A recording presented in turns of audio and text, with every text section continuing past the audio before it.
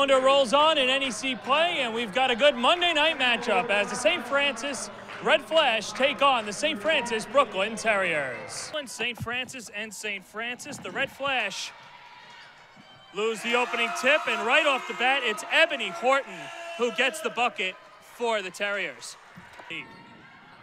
Dominique Ward, pinch post, pure.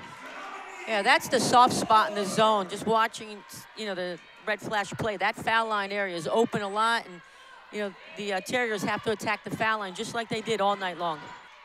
Kovac blocked from behind by Pallarino, but gets her own miss. Then tries to feed it towards Thomas. Swagger, wide open three. Airballs it. And then Morrow cleans it up, and Carson Swagger is saying, hey, that was a pass the whole time. She can shoot the ball. She can handle it. She can get to, she fills a stat sheet, right? She'll score, she'll rebound, she'll assist, she'll have some steals. Mia Ealing drains the three. With the offensive board, Kovac lets it fly. Not that time. Offensive board, Swagger, she gets it to go. A great board in traffic. There were 3 Terriers there, and she came down with that rebound, and you gotta love the finish off the glass. No, not at all. I think they're rushing some shots because the Terriers are coming out and closing out on them hard.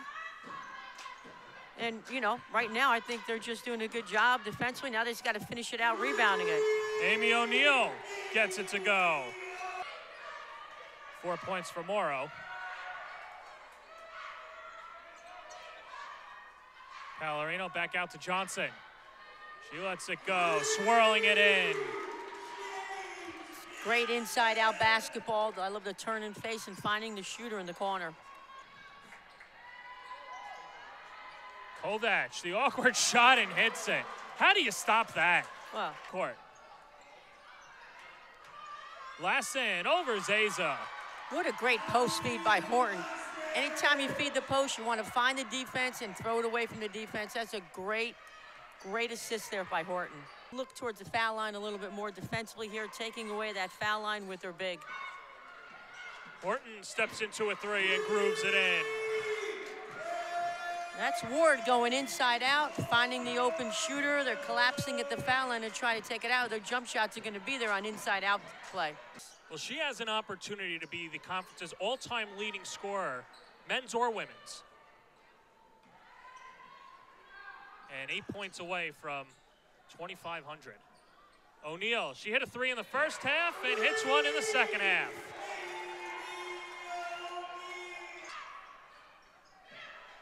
And right now it's reaching its peak. Johnson, she's feeling it. The Red Flash have to find Johnson. It was one of the keys to the game, to find her and make her shots more difficult. But you gotta love the fact that the Terriers are finding the hot hand and keep feeding it. St. Francis Brooklyn knocking down 8 of 10 from the floor in the third quarter to outpace the Red Flash 21-10. Johnson, does she have it again? She does! And one! Stay hot, Jade Johnson. 2 minutes gone by, fourth quarter. Johnson, a three, again. Come on, Jade Johnson. Another three. She's got 21, 18 in the second half. Here's Ward on Kovac, and she gets the roll.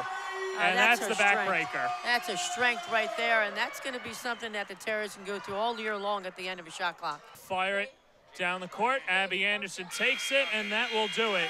St. Francis Brooklyn, with a strong second half, picks up their third conference win in 4 conference matches to improve to 9-7 overall, 3-1 in conference play. Meanwhile, the Red Flash fall to 6-10 and pick up their first NEC loss of the year to go to 6-10 and 3-1.